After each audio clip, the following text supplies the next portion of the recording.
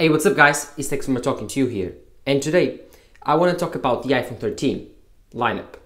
Basically, I want to tell you that you should skip the iPhone 13 and buy the iPhone 13 Pro. Yes, I'm telling you to skip the cheaper model just to buy a $200 more expensive model. And here's why. The iPhone 13 has a lot less than you think, and the iPhone 13 Pro has a lot more than you think. Let me tell you that, in my opinion, the iPhone 13 Pro more than justifies the $200 difference. And if you are looking to buy the iPhone 13, you should not buy it and just save a little bit more and spend on the iPhone 13 Pro. But before I go into that, roll the intro. The iPhone 13 is a very compelling phone. $800 for almost the same package as the iPhone 13 Pro. But I don't think so. Last year's the iPhone 12 was actually a very compelling option when compared to the iPhone 12 Pro. There were no much differences. If you look at it, it was just the telephoto, and the iPhone 12 Pro had a little bit worse battery. But this year, it's way different. As well as having the stainless steel sides and the matte glass, just like last year, the iPhone 13 Pro this year features way better battery life and a way better display, which, not talking about the cameras, are the two main reasons to upgrade for the iPhone 13 Pro. The iPhone 13 Pro features a ProMotion capable 120Hz display. This means that this display can refresh rate between 10 and 120Hz. This is what enables the best battery life on this 6.1-inch iPhone. Why? Because now the display, when it doesn't need to, it can refresh rate down to 10 Hz when you are looking to text or looking to emails, or it can go up to 120 when you are scrolling very fast. But if you are watching a movie at 24 frames per second, for example, it goes down to 24 frames per second. Or are you watching a video at 30 frames per second? The iPhone ramps down to 30 frames per second, saving you battery life, not wasted, I don't know, 60 frames per second like the iPhone 13 has. So, in this aspect, the iPhone 13 Pro features a way more advanced display, which is also more bright. It's actually 20% brighter than the iPhone 13's display. iPhone 13's display is like the last year's iPhone 12 Pro. It's the same display. It has a 1200 nit peak brightness when watching HDR videos, the same as the iPhone 13 Pro, but it only has 800 nits of peak brightness, while the iPhone 13 Pro and Pro Max obviously have 1000 nits. While I'm talking about the iPhone 13 and 13 Pro, I'm talking also about the iPhone 13 mini and the iPhone 13 Pro Max. But of course those are more extremes, and you know when you want a big phone or you want a very small phone. When you are undecided, maybe you go for the middle, which is a 6.1-inch size, and that's why I'm talking about specifically about the iPhone 13 and 13 Pro right now. But the iPhone 13 also features a worse battery, like I said, when compared to the iPhone 13 Pro. This is also because of the display. The display of the iPhone 13 is 60 Hz, which doesn't vary refresh rates and adjusts to your content or type of usage, and that's why it's always stuck at there and wastes more battery. Tests have resulted in at least 1 hour and a half more battery life for the iPhone 13 Pro. You can look at it on the Mr. Who's the Boss test. Of course, the iPhone 13 Pro is way better also in terms of performance, because the A15 present on the iPhone 13 for the first time is not the same as the one present on its counterpart Pro model. The iPhone 13 Pro features a 5-core GPU, when the iPhone 13 only features a 4-core. You may think, oh, just a core may not make a lot of difference.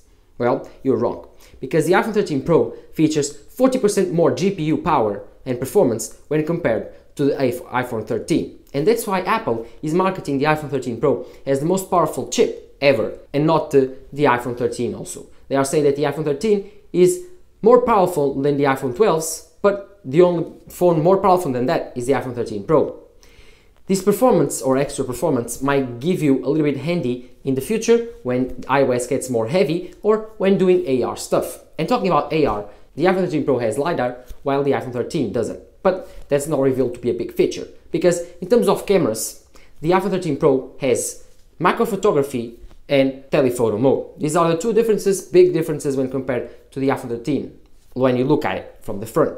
But the iPhone 13 Pro also features way better ultra-wide lens, way better wide lens, like it doesn't have a telephoto, the iPhone 13. So the two lenses that the two phones have, the iPhone 13 Pro's lens are new and bigger, while the iPhone 13's camera system is just like last year's iPhone 12 Pro Max camera system without telephoto. So If you are looking for the best camera on an iPhone, there's no choice that you can go for the iPhone 13 Pro, because this features an amazing ultra-wide camera, which is new and enables macro photography, which is a pro feature. I love these macro photography shots. Here's some for you to look at. They are very fun. And the iPhone 13 Pro also features a way better wide lens, which is the main camera, because it's bigger, it can capture more light.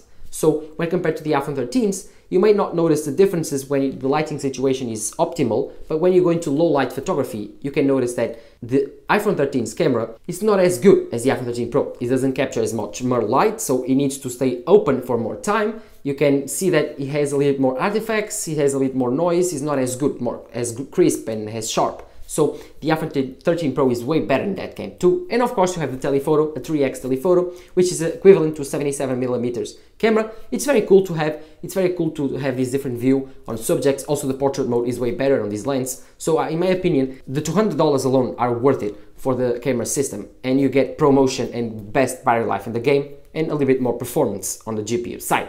So, as you can see that by explaining this to you, the iPhone 13 Pro seems to be this year the choice to go. Of course, if you want to spend less than $1,000, you have to go for the 13s, you have to sell it for that, or just get 12 Pro. But in my opinion, you should go for the 13s. The differences between the iPhone 13 and 12 Pro are not much. The telephoto and stainless steel sides does not compete with the fact that the iPhone 13 features cinematic mode and photo styles. Those are the same for the iPhone lineup. You have them on the iPhone 13 mini towards the iPhone 13 Pro Max. So if you are looking for the best phone, in my opinion, the best overall phone from the iPhone 13 lineup, considering the price and the performance, is the iPhone 13 Pro. Of course, if you ask me what's my recommendation to you, I think you should go for the 13 Pro Max. The $100 difference between those and the iPhone 13 Pro justifies a lot by the best battery life on the phone ever, 10 hours of battery life, which is an hour and a half more than the iPhone 13 Pro. So I think that even for me, the bigger screen and better battery life justifies the $100. But I want to tell you that if you are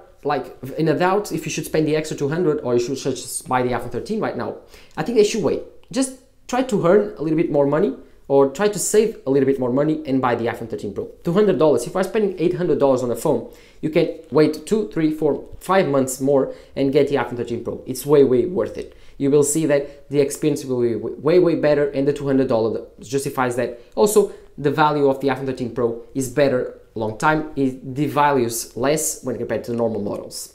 But the iPhone 13 is also a good choice if you want to spend the least amount of money possible, in my opinion. Then you should go for the iPhone 13 mini. The battery life is good enough now, and it's the most cheap model of the lineup, starting at $699, while the iPhone 13 starts at $799 and the iPhone 13 Pro starts at $999. Of course, if you want to spend a little bit more, you can go for $1099 for the iPhone 13 Pro Max. But what are your opinions? Are you going to skip the iPhone 13 and follow my advice and get the 13 Pro? Are you going to skip the iPhone 13 lineup at all and wait for the iPhone 14? Or are you not going to buy an iPhone and you don't like the iPhone 13s? Or do you own an iPhone 13? And by the way, which one do you own? Tell me in the comments down below which iPhone 13 is your favorite. Mine, the iPhone 13 Pro Max, all the way.